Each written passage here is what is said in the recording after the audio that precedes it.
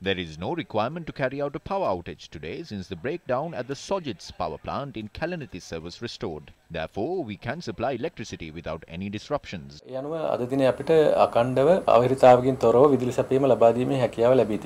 A group of civil activists visited the Human Rights Commission today to apprise authorities of the issues that have arisen due to sudden power outages. This is a major fault. The minister says power outages won't occur but supply is disrupted. We are not interested in commissions, although he is.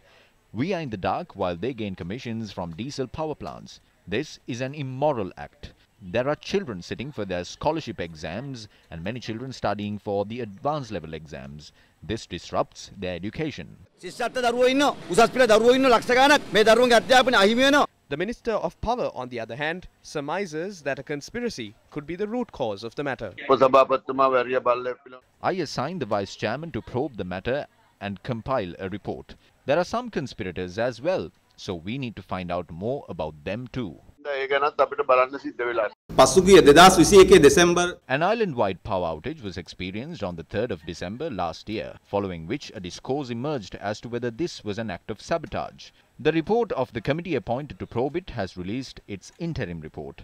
It clearly mentions that a suspicion has arisen over the cause of the outage, a mechanism created by corrupt politicians, immoral businessmen and opportunistic professionals is behind this matter.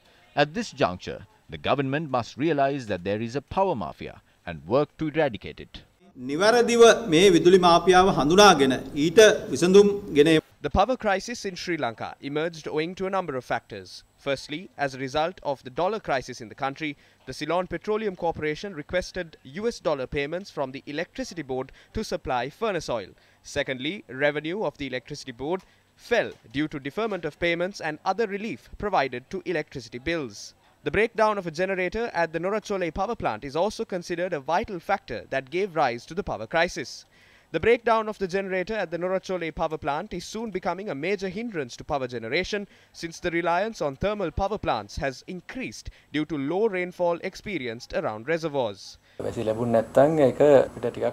If we do not experience more rain, this could be challenging. We expect the repairs at the 3rd unit of the Norachole power plant to end by the 20th or the 22nd of this month.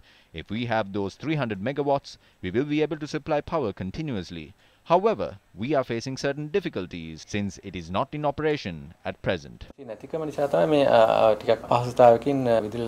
While the prospect of a major power crisis continues to loom large over the country owing to reduced power generation, authorities have been removing water from Mau Sakale in recent days, claiming a restoration is underway.